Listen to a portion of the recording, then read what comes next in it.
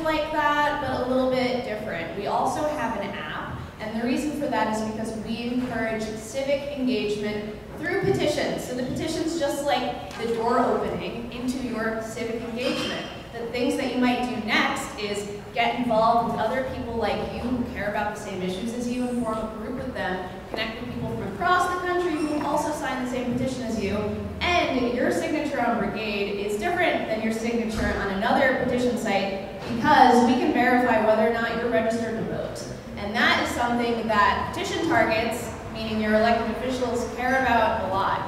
I'm a digital organizer here, and I've worked for other petition platforms, and I can say firsthand that elected officials care a lot about whether or not you're registered to vote in their district, and if they're looking at your signature on a petition, they're only going to take it seriously if you can vote them in or out of office.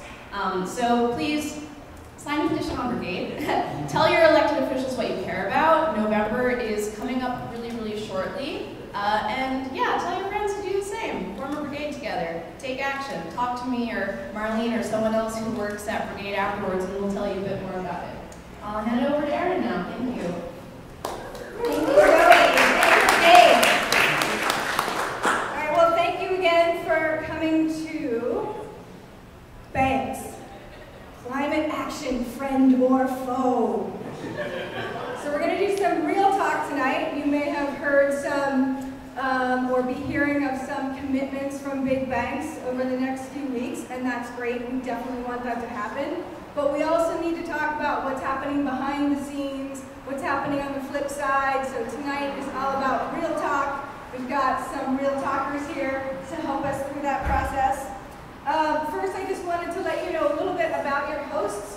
So we, Beneficial State Foundation and Bank, are one of your hosts. And the Beneficial State Foundation, where I work, is actually the sole economic shareholder of Beneficial State Bank. So we're a nonprofit organization that owns the bank. And our mission is to both support the social and environmental mission of the bank, as well as change the banking system for good, through advocacy, through standard setting, through field building. Now the bank itself is a triple bottom line bank based in Oakland. It's a certified CDFI, Community Development Financial Institution, and it's the third highest ranking B Corp in the world.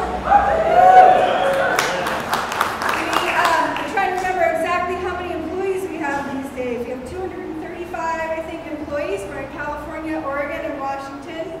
We have just over $1 billion in assets, which to those of you who aren't in banking probably seems like a big number. But if you think of the banks that are too big to fail, they're about 2,500 times bigger. So our mission together at the Banking Foundation is to build prosperity in our communities equitably, to restore the environmental commons, and to change the banking system for good. We are a member of our other host organization, which is the Global Alliance for Banking on Values. It's a member-based organization, global as you can tell by the name, founded in 2009 with a similar mission to change the banking system across the world. We have members in pretty much every continent, so Asia, Africa, Australia, Latin America, North America, and Europe. We serve collectively over 50 million customers, and we hold up to about 163 in assets. And we support about 60,000 workers. So that's a pretty significant network of banks that actually want to change the world and change banking. So at this point, I want to just give you the round of what's going to happen for the evening, and then I'll pass it over to Kat. So first, Kat's going to lay some context for the conversation. That's Kat Taylor. She's the co-founder of Beneficial State Bank and Foundation. Then she's going to host the conversation with our esteemed colleagues, Reverend Yearwood from Hip Hop Caucus and Ken LaRoe from First Green Bank. And then we'll have lots of time for Q&A. And so keep your questions in mind. We definitely want to have a lot of participation. We'll have a lot of time for that. And finally, I just want to thank all of you for coming. I want to thank Brigade again for hosting us. I want to thank all the staff running around doing all the good work to make this workout tonight.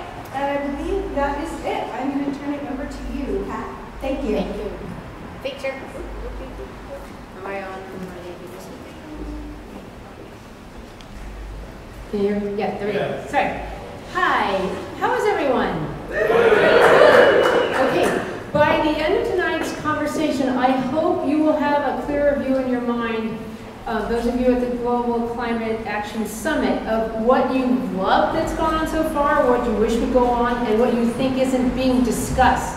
We want to get really far inside of banking, inside of justice, equity, and resistance movements, and the intersection of the two. So I'm going to lay a little bit of context that's hopefully overlapping for both, starting with the fact that capital has been beating up on labor for at least 350 years of this country's history. And labor, after all, is just people. So we, of course, recall that this country was founded in slavery, native genocide, less than personhood for half the people, immigrant and refugee persecution. And we have to wonder why we're still suffering those legacies. And I would argue that we need to follow the money to figure out why. So that's why we started a bank, because we had a hunch, like the rest of the people in America and beyond, that something was terribly wrong in banking. To us, banking is the original and most powerful form of crowdfunding. It should be a really beneficial actor in society. It's all of us pooling our idle cash, which we call deposits, into a banking system, giving it special privileges, like the ability to self-insure through the Federal Deposit Insurance Corporation, meaning that all of us can put money in a bank and not lose it up to $250,000 because the American government, which really means us, the American taxpayer, stands behind that. And we saw that happen in the Great Recession, where banks were failing, but people didn't lose their money. That means that the money coming into that system is the cheapest money around, pretty much. Even cheaper, really, on average, than securitization. And what did we put our money together to do? Well, we wanted to finance a world in the future, now, that was the best place to live and work for all. But that's not happening either. And we see that, I'm not going to dwell on the negative, but we see that in the train of misery that the banks are dragging behind them.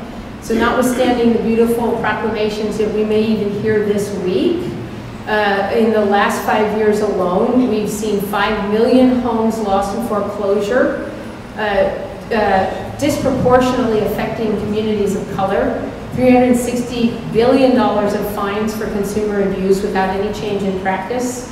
1/3 of tellers are on some form of public assistance, even though they work for the most profitable corporations in the world.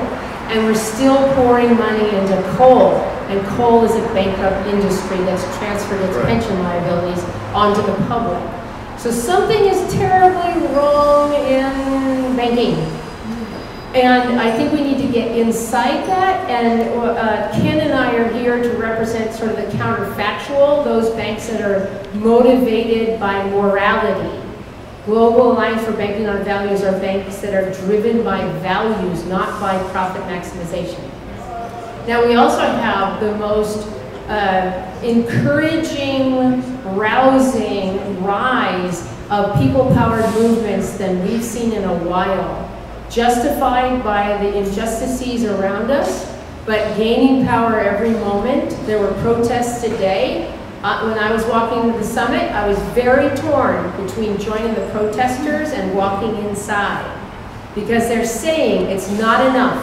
It's not enough, it's not soon enough, it's not getting to the core of the justice at the root of climate. So the Reverend Yearwood is going to give us a really great insight from DAPL to the people-powered movements to what we should be demanding of the institutions in our society, beginning with business. So that's what I started with, capital and labor.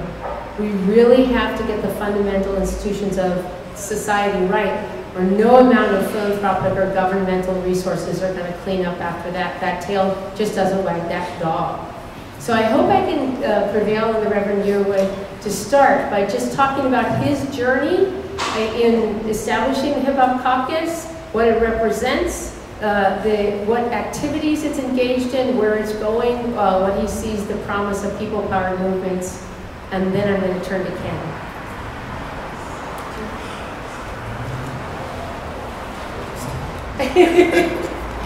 Thank you so much, Kat. It's an honor to be here. I'm actually so happy to be here for so many different reasons. One, I've actually already achieved my goals. I've met some of my dear friends who are here, already hung out, able to meet. My brother, Bill McKibben, came by yesterday. We were doing our, I think, 100% podcast, the coolest show on climate change.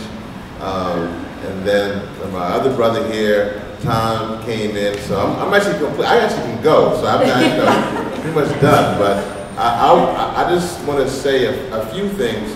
If you don't know about Caucus, it's an amazing organization that definitely works as far as getting young folk engaged in the political process. Actually, the executive director of Caucus is here. I don't know if she's in the back.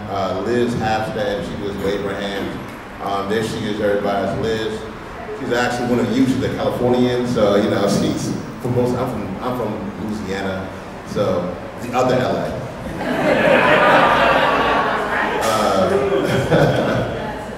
And our chair board leader, Rosario, and I lead with that because as we're at this climate conference, there is no climate movement without women.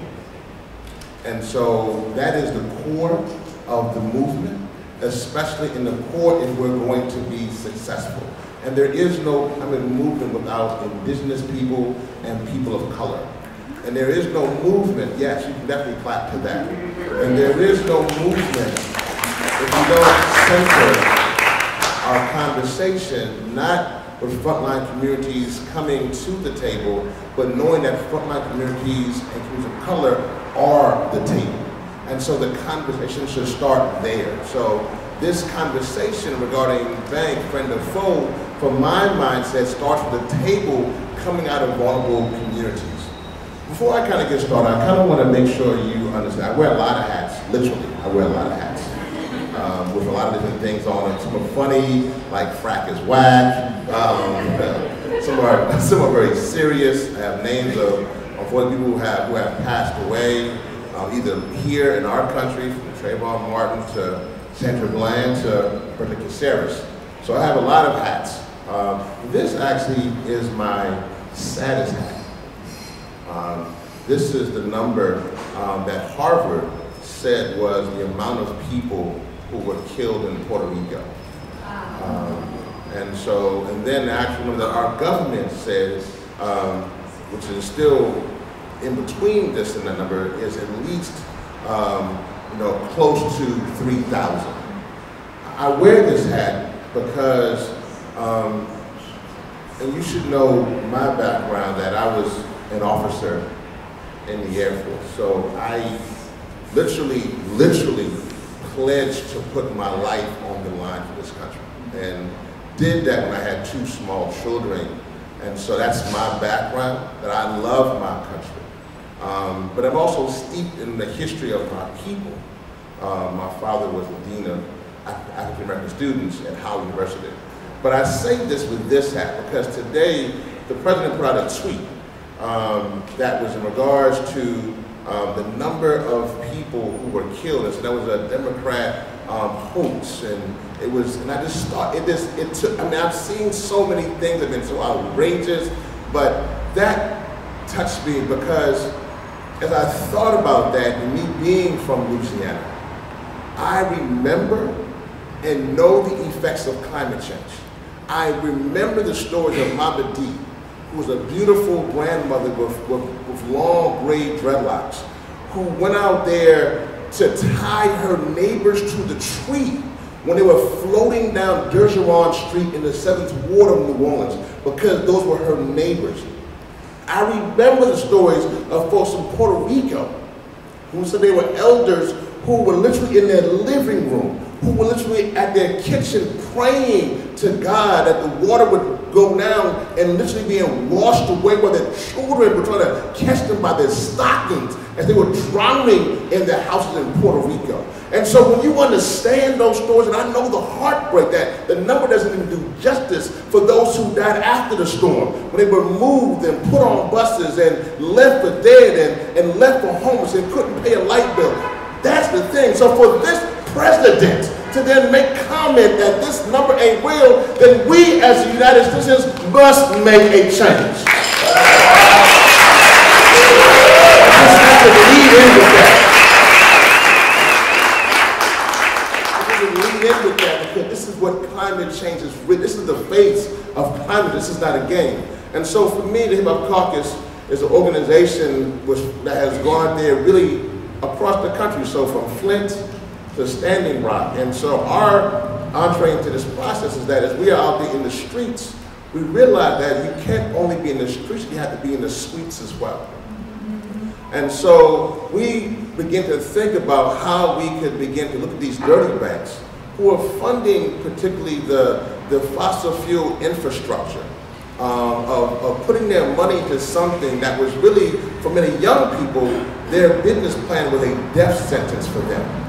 And so we began to just raise up that awareness, recognizing as water protectors, fighting for clean water and clean air, because climate change is definitely a civil rights issue. We realized that this issue of making sure banks front and center was a resistance move. And I will get more into that, but that will be the kind of the tone of what we do at the Hip Hop Caucus. Thank you.